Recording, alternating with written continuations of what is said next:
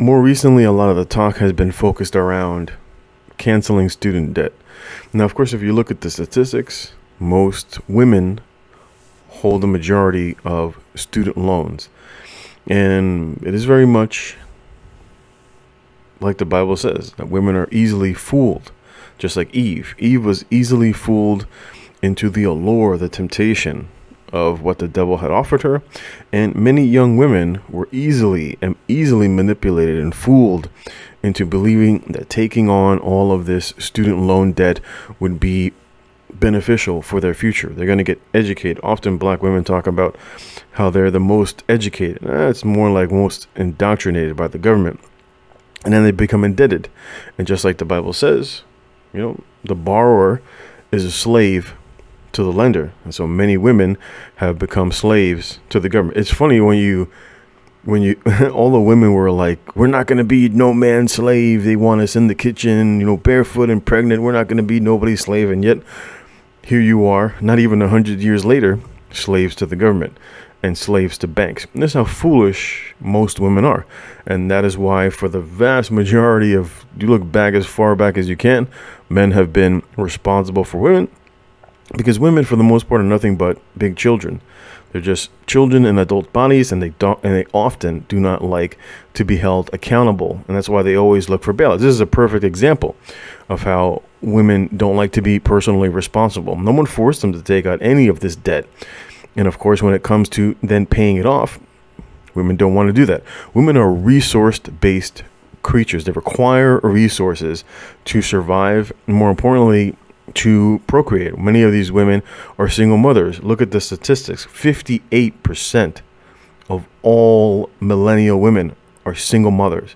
58%. And so all these women require resources. Every time you look at a situation where this person is getting kicked out, and it's a woman, and then overwhelmingly it's a single mother. Look at the statistics for people who have been losing their jobs. There was a recent killing where a single mother who divorced her husband killed both of her sons. This came out recently in the news. Why? Because she was being evicted. And this is the narrative for most women. And this is why I say this will be the collapse of the country, because women have no regard for how resources are obtained. They just want those resources, while men understand that they have to build to have whatever it is that they want. Just look at the world around you, the country that was built by men, the cities that were built by men, the buildings that were built by men, the infrastructure that is built by men, the sustaining of said infrastructure that is sustained by men. Look at police, military, fire, right? Sanitation. Look at all these jobs. Overwhelmingly, most of the more important jobs are run by men. Many women don't want to take on said responsibility, even though there's been quite the narrative and the push for many women to go into these sort of fields, which are typically STEM, which is more like your science, your math, engineering, technology, etc. And many women choose not to go into them. Instead, they'll rather do things like OnlyFans, which is why OnlyFans became so popular. Instead of digging deep and putting in some hard work, women would rather show their body. They would rather sexualize themselves up, to their own destruction, than actually go out and put in some hard work. And that's just especially nowadays.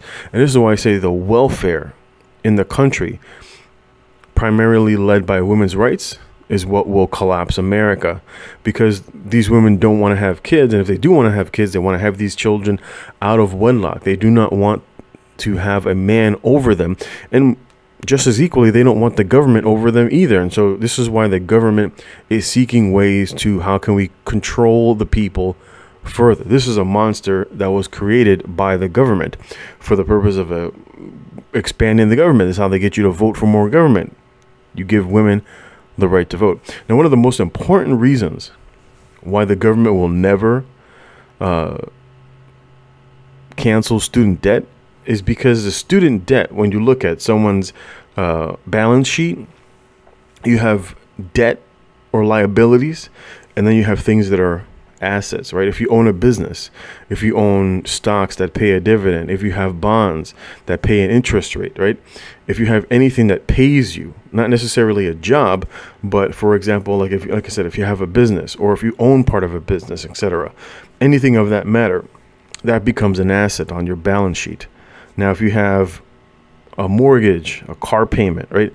Those are liabilities. And so the student loan repayment is a liability to the women, but it's an asset, right? Because it pays an interest rate. So it's an asset to the government. So when the government looks at their balance sheet and they're like, we got this many liabilities, but we've got this many in terms of assets, the government isn't going to give up student loan. It's an asset to the government because it pays them an interest rate.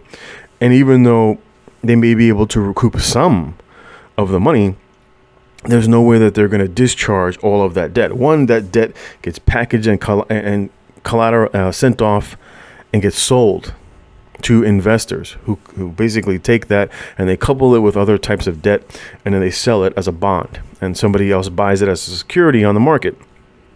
But also equally as important is that for them to actually do that, if the government was stupid enough to do that, they would subsequently then have to take all that debt, which is like 1.5 trillion, and throw it on top of the current debt, and that would never get paid off. And the government is not going to do that. It is a nice little carrot on a stick for these small brain women to continually strive for and reach at, and the government can use that to get them to vote that the way that they want them to vote. And this is the whole point why they do this stuff, is because they know that they're never going to do it. But women are easily foolish, so we can just hang that little carrot on a stick out there and try to get them to do what we want them to do. This is why you saw Joe Biden push so heavily for this, because it's an easy way to get women to vote. Women don't think that far into the future. They're not forward-thinking individuals. Just look at their history. Like, look at the mistakes that women make. Women are easily swayed to doing, especially what men want. It's very easy to fool women, and then of course they just play the victim afterwards. And I don't blame them. You know, their ancestor Eve did the exact same thing. When she sinned, what did she do? Did she take personal responsibility? No. She blamed the serpent. It wasn't my fault. It was the serpent. He deceived me. He made me eat. But Adam had a choice. And this is why many men often get very upset with other men when they try to play the victim. It's because men don't play that shit.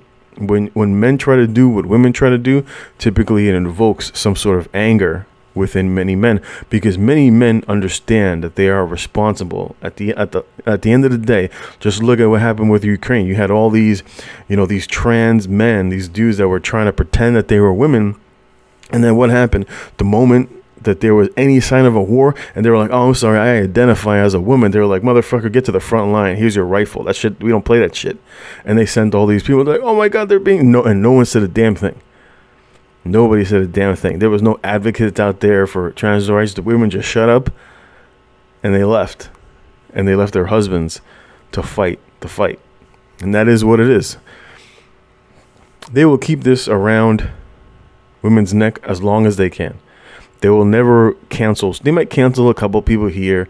They're not going to cancel the 1.5 trillion. It's just not going to happen. It's just not going to happen. But it is a good way, right? It is a good way to get the masses to vote the way you want. And the women are the majority of voters. Women make up over 52% of all votes. You throw the Simpson, and you see why voting is rigged. And this is exactly what the founding fathers did not want. What we have, the system of democracy, is not what the founding fathers wanted. This is not what they wanted. Now, of course, what their mindset, their attitudes obviously was for personal gain, but you can see why. In our time, you can see why democracy is just shit, because this is what you get. You get ruled by mob, and you get people who are just pushing their own personal agendas. The country could be collapsed, and they were like, I still want my debt paid off. The country's 30 trillion in debt, and we're facing, losing the dollar as a world reserve because of the government weaponizing the dollar against other countries. And the women will still be like, yeah, but are you going to pay my debt off? Are you going to pay my student loan debt off? And it's just like, this is why it's funny when you look at places that have experienced this sort of collapse. Like, you just look at Venezuela, look at Cuba, right? Look at places like Greece. What happens to most of the women? If you've never been to places like Colombia, or if you haven't gone to places where many of these Venezuelan women have moved to, overwhelmingly most of these women become prostitutes. And it's just what women know how to do best. That's why OnlyFans was so popular. That's why things like Ashley Madison or Seeking Arrangements, it's why all these things are so popular, because at the end of the day, what will women do? They'll throw themselves up on the sexual market and pray to get taken care of by some man, by any man, when the collapse comes. And that's what typically awaits many of these women. They have no qualms about being, you know, a fourth or a fifth or a sixth to a well-to-do man. They're not going to go out there and shoulder their rifle. They're not going to go out there and build infrastructure. It's just not going to happen. It is what it is, gentlemen. This is why the red pill is so strong today, and trying to educate trying to educate young men about staying away from most westernized women, because this is who they are. And as I've always advocated, generate wealth in these countries and move to another country. If your desire is for having a family, under no circumstances should you do that in any westernized country. You should take your wealth and move to a second or third world country. But many men don't want to do that because it's more dangerous. But that is what it's like living in a patriarchal lifestyle. When you live in patriarchal countries, they are typically more violent. That's why women needed men in the first place, is because there was more danger. And if you're not that type of man who is willing to take on that level of responsibility, then maybe that life is for you. Maybe this is the life that is meant for you. A life basically where their daddy government is in charge and you're just there for the resources. Anyway, I'm going to leave it there. Thanks for watching, and I'll catch you next time.